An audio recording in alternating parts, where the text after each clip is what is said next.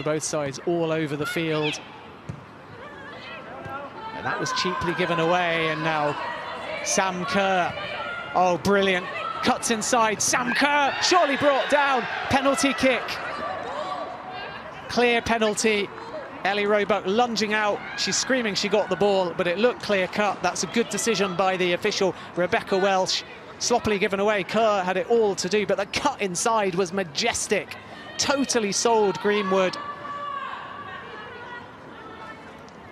And I think it's quite clear that the touch was from Kerr first to move the ball to the right of the charging Ellie Roebuck.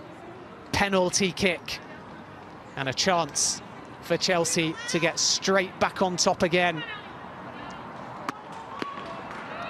Pernille Harder, Chelsea's record signing, up against Roebuck. Harder scores!